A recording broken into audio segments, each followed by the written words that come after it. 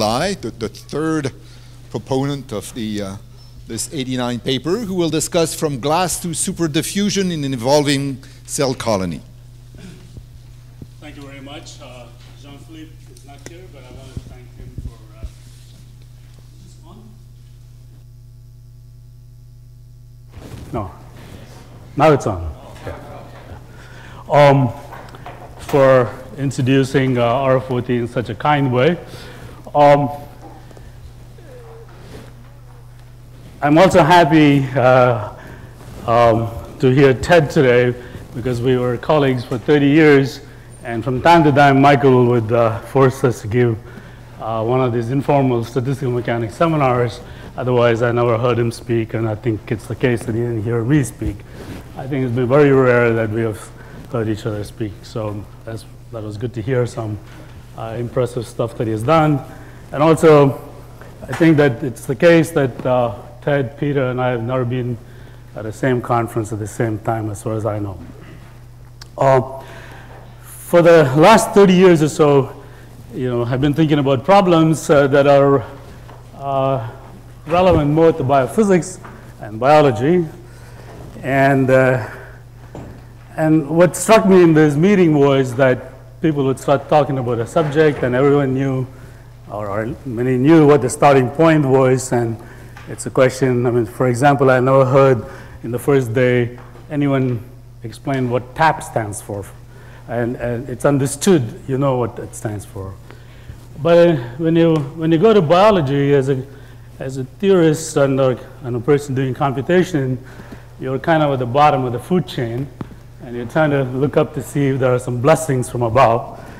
And I could sort of explain this like this.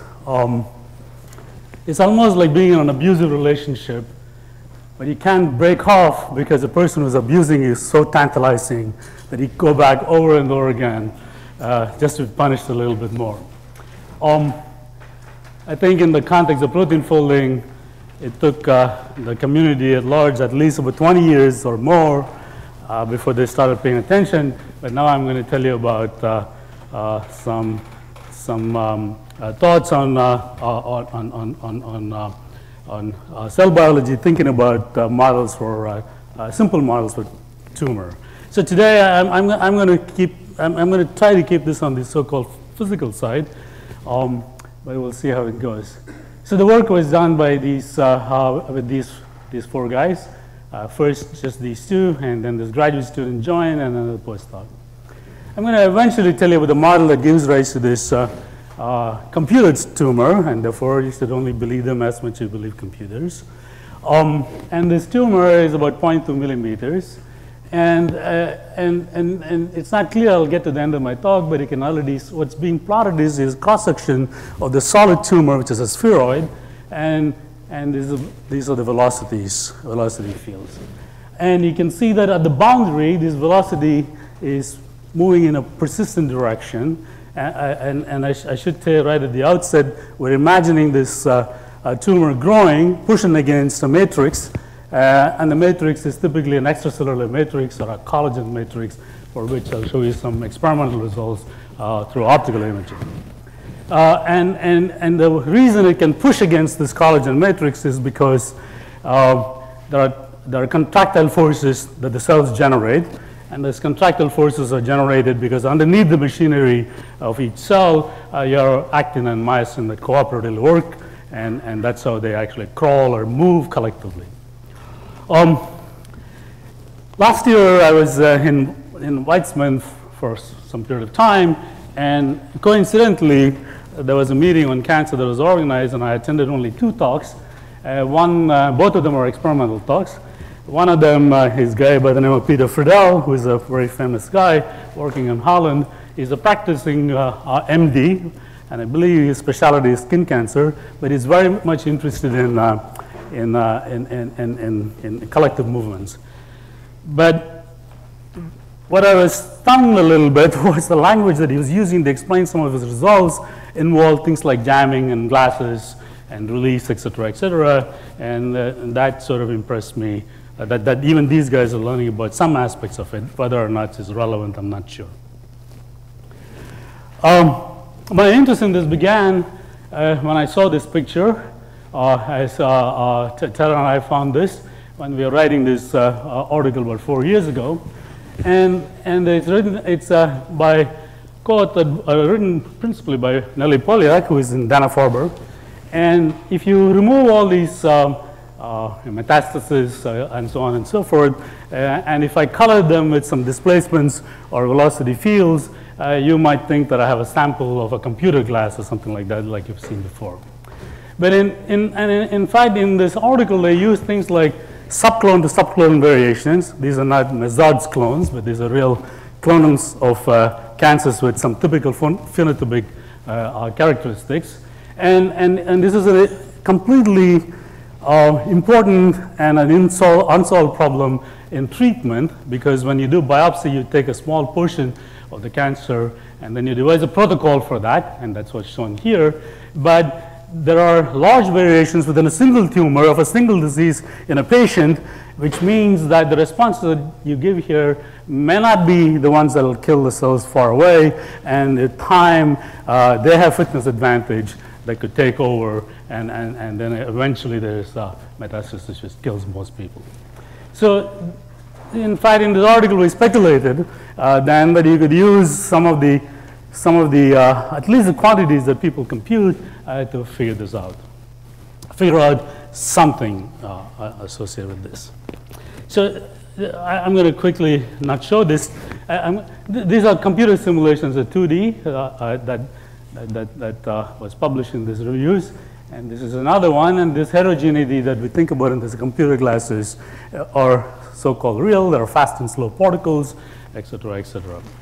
And what I want to impress upon you is that these, in fact, can be measured in an evolving cell colony, and therefore they're not just computer glasses, and that's what we'll see here. It turns out that the cancer biologists have known about heterogeneity possibly since the 50s, and this is an article by this person, Gloria Hepner. And the first several sentences are worth reading. She writes, in 1977, Dexter and I, with colleagues Williams and the General Hospital, submitted a paper to Cancer Research, and that's what this is taken, in which we reported the isolation of 4 distinct tumor subpopulations from a single spontaneously arising mouse mammary cancer. We speculated that the subpopulation was evidence for intra-neoplastic heterogeneity, and that heterogeneity was a general phenomenon, knowledge of which is important in the treatment of cancer. So it's a lot more important than talking about heterogeneity in glasses. Editorial review of this manuscript, if not swift, was unambiguous. It was unworthy of publication in Cancer Research. 2 reasons were given. Our results were not novel in any way. Everyone knew that cancers are monoclonal. And then she goes on to cite other papers in which this is not the case, and the paper was eventually published in 1978, and this is a perspective. Of course, since we're dealing with a solid tumor, heterogeneity takes on completely different meaning than you would in a sample of liquid or a supercooled liquid or a glass. There are obviously genetic variations, because only upon acquiring some driver mutations, which have tremendous fitness advantage over the normal cells, do we even begin to initiate cancer. And then, of course, there are epigenetic modifications that take place post these mutations. And there are also stochastic mechanisms that can give rise to this diversity, but underneath the stochastic mechanisms, there are enzymatic chemical reactions which are in fact quite random and can create this heterogeneity. So one has to worry about all of these things at some level, and now, of course, we have lots of databases where you can, within some simple models of the kind that I'll briefly describe to you, take some of this into account. Do you include that the cells behave very differently depending on how many nearest neighbors they have? Yeah. It's neither genetic nor, I don't know. It's neither, and that's stochastic. I mean, the microenvironment of the cell will determine its evolution, and you'll see our model has some element of that. Okay, so we want to tell you about real things. On the left-hand side, I show you some optical image analysis of human bronchial epithelial cells. And these experiments were done and reported in Nature Materials just about 3-4 years ago. in Dave White's and Jeff Fredberg's lab in Harvard. And what they plot, so I should say this, these are monolayers. They're epithelial and confluent, which means that there are no holes in them, and they're dense, in fact. And these levels of water really correspond to some lateral stresses that are imposed depending upon the amount of water. They wanted to argue that if I take some sort of a self-overlap function, that's one term I don't have to explain, that's basically a constant. It does as a function of time. The time is measured in about 100 minutes or so. But about this 20, so incidentally, our normal breathing is under 3 centimeters of water, and how to translate that into some sort of a stress, you'll have to look it up. But at 30, though, you see the overlap actually decaying, and so they argued this is an indication of something like a solid or a glass-like transition to something that's fluid-like, and this is the fourth order, something the susceptibility associated with the overlap function, and tells you how much a given cell has moved in some certain amount of time. And Jean-Philippe mentioned some of these correlations. And there's a peak here, and then they've taken, because they've taken pictures, they know spatial correlations as well as temporal correlations, and the temporal correlation is of the order about 40 minutes. On the right-hand side is an extremely important process in embryogenesis, and it's called convergent extension. And this is a cartoon, but this is analysis of real data. And what that means is that the group of cells, as they're evolving, they get compressed in one direction, extend in another direction, which is necessary in embryogenesis. On the bottom, you see the analysis that is done by a guy in my group, whose name I showed you before, of optical images of these junctions from about 15 embryos. There are about 30 or so junctions. And one thing, we created a model that shows that each junction dynamics is asymmetric, which means this contraction takes place with one of the edges that's fixed and the other one is actually moving, and this asymmetry, in fact, is very critical. And this is taking place on a length scale of the order of microns, whereas these guys take place on a length scale that's much longer. It's more collective, and this is, in fact, individual on the length scale of 1 micrometers. So, and this is the same chi-4 that was calculated, and now you see the time scales over 100 seconds or so. So these are the kinds of data that are becoming available because of super resolution imaging, but you don't have tons of them. You only have a small amount, and we got to contend with it. But at least John Wallingford is quite interested in the fact that this plausibly, this quote-unquote glass-like ideas are relevant in embryogenesis. All right. So I already look at the clock, and I've been told that I should stop around 5 minutes after, so I don't have a lot of time to tell you what things I want to do. But I want to tell you that I want to give you a flavor of the kinds of scenarios that emerge when you want to see how a group of these cells, under some rules, and I hope to explain that to you pretty quickly, just because Daniel's already alerted me to that. And the first scenario is this confluent tissue that I talked to you about in the epithelial case. And here, there are no cell divisions. This is 2-dimension. There's just remodeling that's going on as it's evolving. And the dynamics, in fact, can be followed by optical imaging methods. The second scenario, which in fact, this is the scenario due to us. The second scenario, which is a subset of this scenario, in which there is cell division at some rate and apoptosis, or cell death at some rate. And that gives rise to a completely different kind of dynamics than before. All these, in fact, are examples. Certainly the third scenario is an example of a non-equilibrium dynamics because of division and that. And then it conjures up some images in people who are studying physics of active matter, but although I've never really married that idea very closely. Okay, so this is the kind of pictures that you get. This is another picture from Dave White and Fredberg, and on top you see these are the MDCK cells, and they've taken these images. The images don't give you the positions of all the cells, and then from this you got to go here, and there's a processing of this imaging, which is data analysis, which itself is a very interesting area in which one can work, because to translate that into this picture is pretty hard.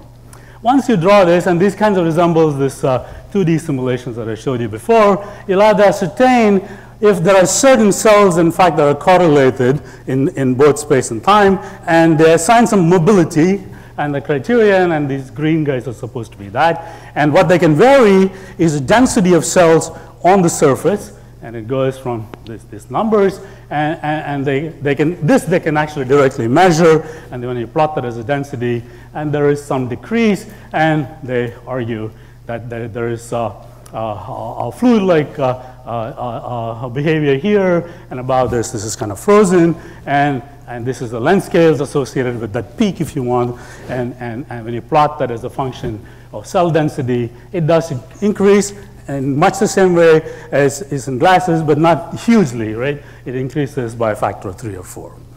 Okay, so that's really what made them think about this as a glass.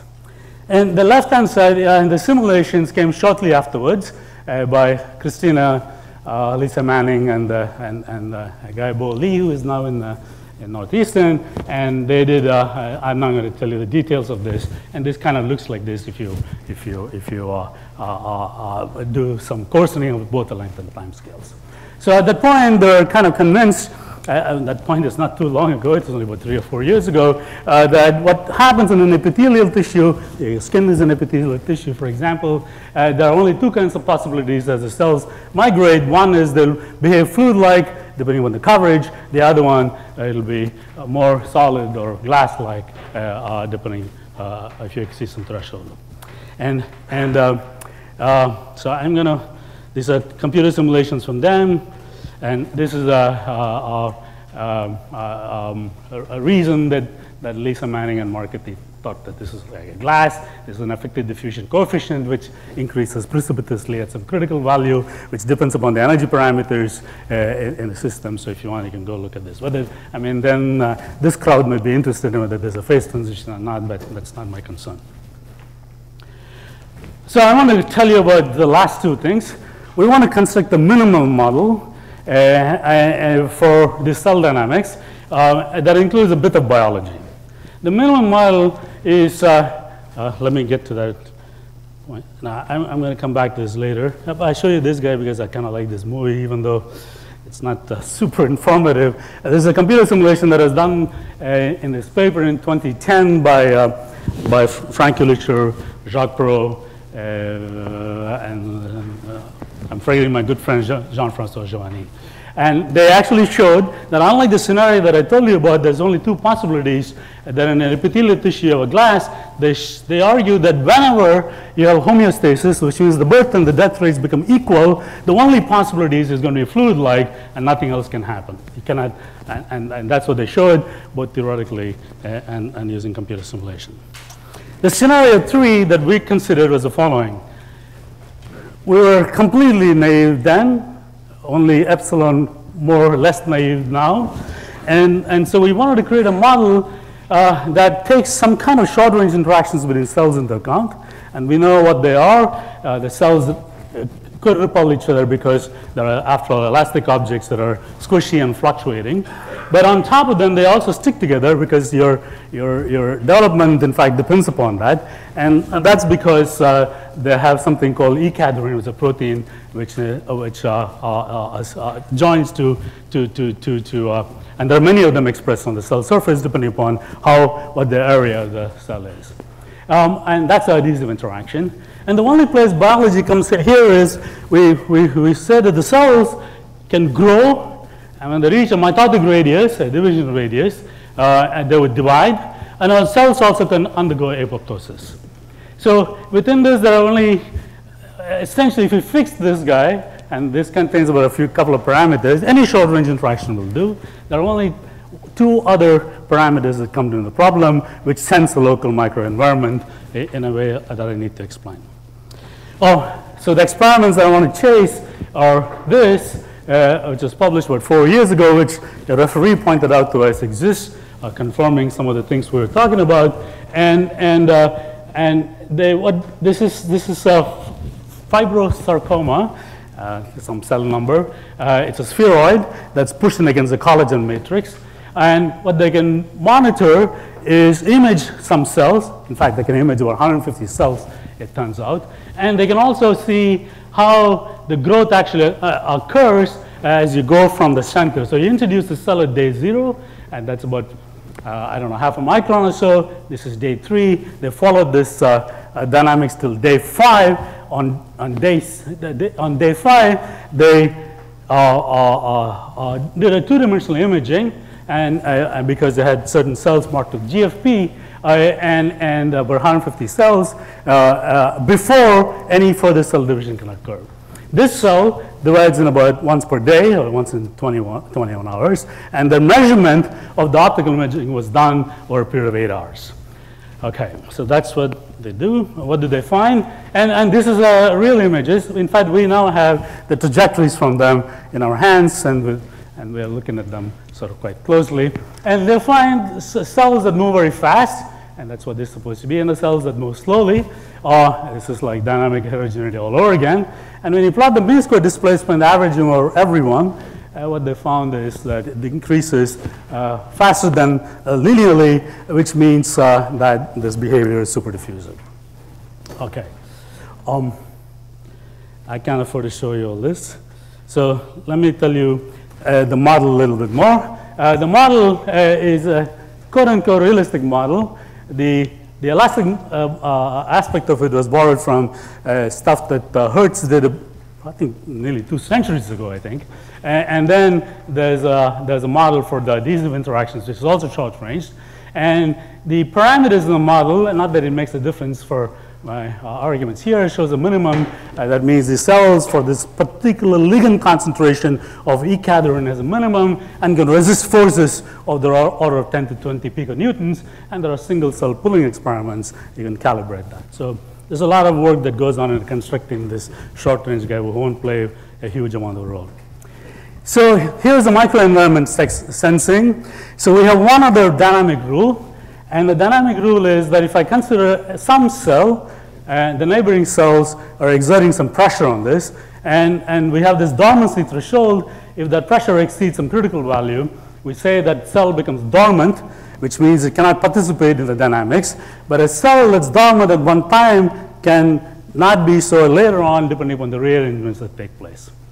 This dormancy criterion with a threshold provides a mechanical feedback that limits the growth of the cells, and you can sort of appreciate this. So if this critical dormancy threshold is infinite, say, that means no cell will ever become dormant, then you would expect that the growth of this column, even as pushing in the matrix, will grow exponentially in time, and that, of course, is ridiculous.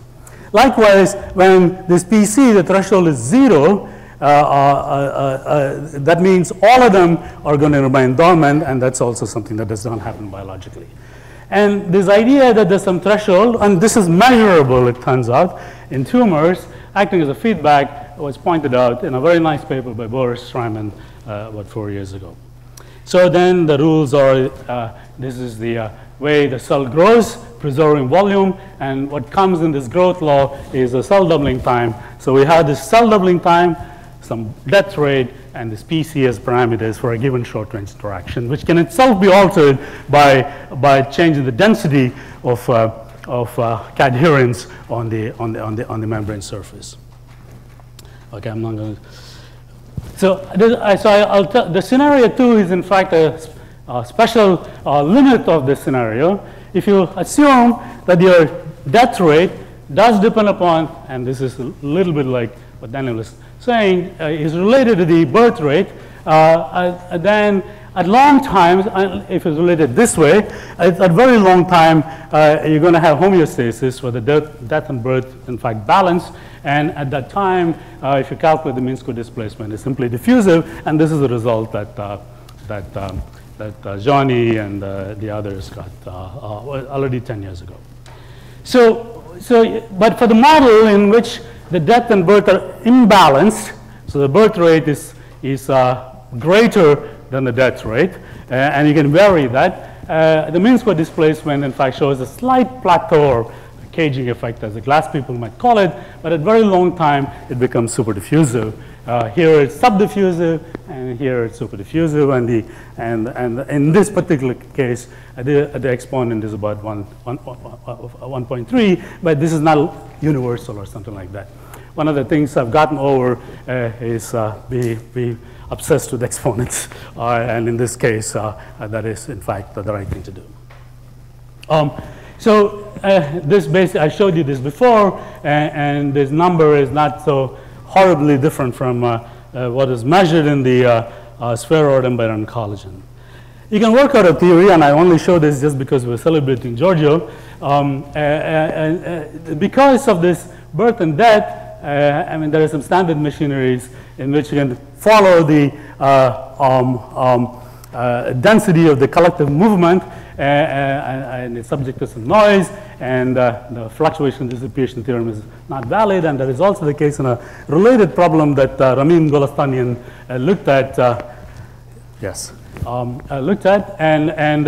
And it turns out that you can work out some things associated with this using a method that Giorgio Parisi and this guy, I don't know how, and I don't know, you know this journal, maybe it doesn't exist anymore, I don't know. So if you use that and use some scaling relations, you can actually show that the intermediate time, it goes as 4/5. At long time, it's 4/3. This is not so good, and that's because the theory doesn't take into account this microenvironment that you can become dormant when things exceed some pressure threshold. All right, these are all not so relevant, not so relevant. I want to show you this velocity heterogeneity. This is a movie that was generated by this woman who works for TAC. TAC stands for Texas Advanced Computing Center or something like that.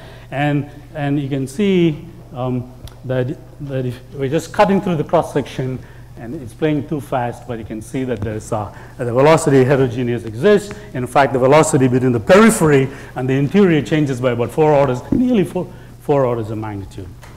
Okay, this is a preliminary analysis of the 150 cell images, trajectories that we got from this person in Johns Hopkins who did that experiment on the oncotarget, and we now know what the interior is, what the periphery is. We can calculate the diffusion constant as a function of that radial distance, and you can see that the velocity autocorrelation function is essentially 0 in the interior. It's kind of like highly dense liquid, jammed in fact, and whereas in the periphery it persists, and this persistence is needed for this colony to keep growing in the radial direction.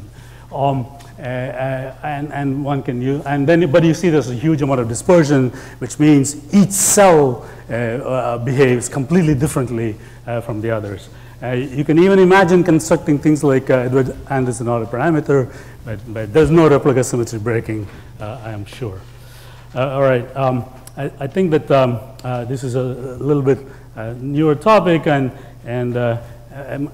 for this audience, what I want to tell you is that not me telling you this, but Peter Friedel telling you is a practicing MD, and there are surprising manifestations of physics and physical chemistry and the physical chemistry part is important because one has to worry about reactions as well that we have not and mutations. We're in the process of taking that into account of the liquid to gas transition concepts.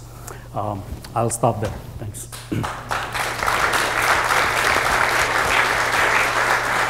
Thank you, Dave. Questions? Perhaps I missed it going around the fast, but what happens to the dead cells? Do they shrink? Do they wash away? The dead cells are removed, and they wash away essentially. In real cells, they're cleared. And so it's the same thing here. They're cleared. So they go away. They go away, yeah. There's a technical point. Let me not get into it, yeah. Well, for modeling purposes, the proofs, they go away. Or They don't poof go away. They go away with some time, yeah. Poof is not good because it causes some discontinuities that you don't want to deal with, yeah. I was wondering if extraction of the dead stuff from the interior was also a factor. It is. I mean, it affects the local microenvironment, which means those that are alive and those that are growing to give birth or divide are affected by that. And so that's both dynamically in the model and as well so in the interactions. I can't. I mean, biofilms is. Let me make a more general comment than just biofilms. The model, as you see, is very simple, and therefore you can adapt it. For example, we're in the process of reading genetic mutations into the cells, so really look at the phenotypic changes that take place as a colony evolves, and one can easily adapt this for biofilms as well. But we haven't done that, and you know, I only have some bandwidth that I can think about some problems. So yeah, it's just for one last question. Eugene. So actually there was some work in biofilms about the growth, which motivates my question. So is because in biofilm there is a signal to grow on the surface, correct, to grow less inside. Is there similar signals to the cells in terms of mechanical perturbation, nutrients, whatnot, for them to divide faster when they see less neighbors, when they feel that they're in the interior? Yeah, but that's here also actually, because they would become quickly dormant if they had too many neighbors, and then the rearrangement basically stops. So it does feel that as well. But you raise a question that we have addressed in the paper, namely, what about the angiogenic capacity of these cells, and that gives you an additional layer of complexity, which of course allows you to go closer to what the cancer biologists are thinking about, but I didn't want to get into it here. Okay, maybe let's thank Dave again.